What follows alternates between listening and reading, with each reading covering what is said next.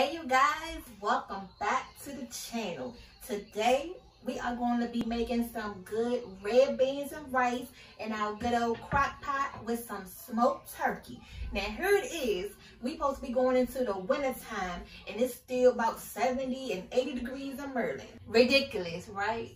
I know, but we're gonna go ahead and get this comforting dish going nonetheless. And all you have to do is just have a little bit of patience because we're gonna be making it in our crock pot. So you know what that means, low and slow, baby, okay? By this afternoon, you're gonna be ready to eat. We're gonna fix you up a plate. Now, we're gonna use this smoked turkey tails. You can use whatever smoked turkey you want. So if you have some smoked turkey necks or some smoked turkey tails, whatever cut. But for us, this is a little bit more meatier. And you know, let's be honest, sometimes you just like a little bit more meat. Okay. We got one bag of red beans right here. And I'm gonna put these in my strainer. And what you wanna do is go through the beans and make sure that you don't have no crazy looking beans. There's no stones, there's no dirt. You know, rinse them off. Ideally, you would want to soak these overnight to cut down the cooking process.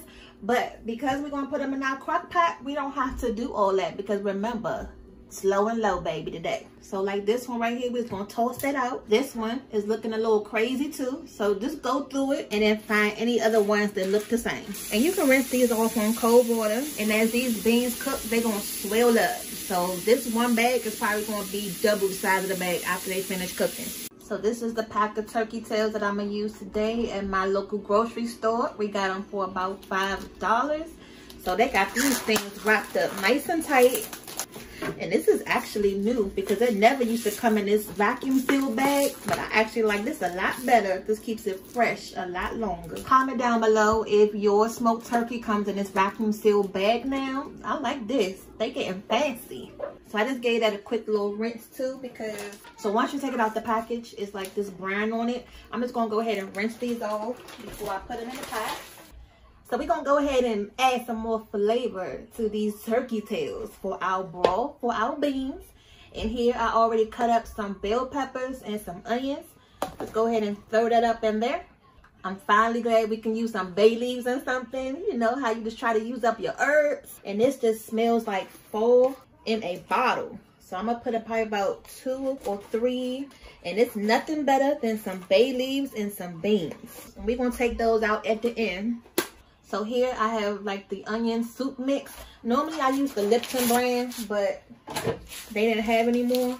So I'm just gonna use this today. It's the same thing, you know, just the store-bought brand. But I'm gonna start out, because I wanna add as much flavor to these beans as possible. And I got another packet right here. Sometimes when you add one, you know, it does make it flavorful, but adding both of them just brings the flavor out a lot more. And we're going to add a lot of water in here to cook the smoked turkey. So I want to make sure I added both of those Lipton packs. And then for the fun part, the best part, the main part is the beans.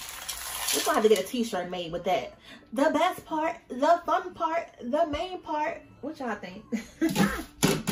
Rolling with the Pham merch. Now with the liquid, it's 4 cups right here.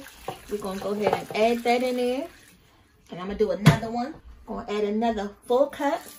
Because I want these beans to have enough juice. So that way when we put it on top of our rice, you know, you got something to dip your cornbread in. Which we probably going to make this afternoon too. And some fried chicken. So we're going to start out with this amount of water first. Just go ahead and stir that around. And then I also have this Creole seasoning here by Tony Satcharan. Go ahead and add some of that in there too. Not too much because I don't want to make it too spicy so the kids won't be able to eat it. Some garlic powder. And then we're going to taste this throughout the cooking process so we know how it tastes or if we need to add something. But we're going to start out with this first.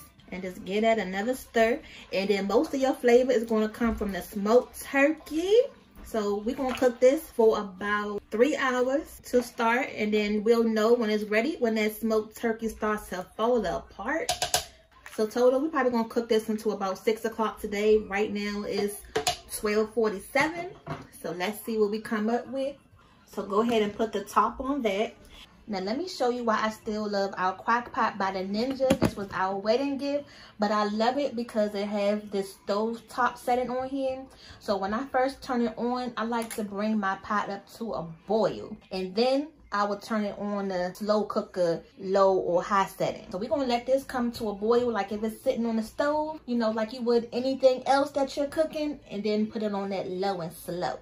And you guys know we love to shop for you now, so we'll make sure we put a link in the description box where you can get this Crockpot too.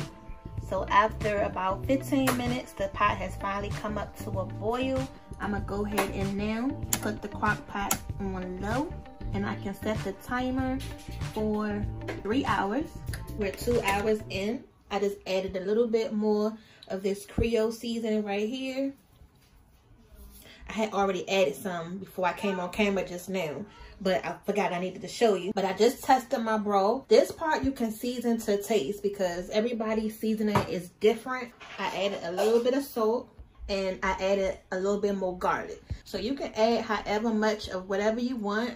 I'm just showing you, you know, what I'm putting in mine. And if you like to do the same, you can go ahead and do the same seasonings. I'm gonna put the top back on it, and we're gonna let it ride for the next 2 hours.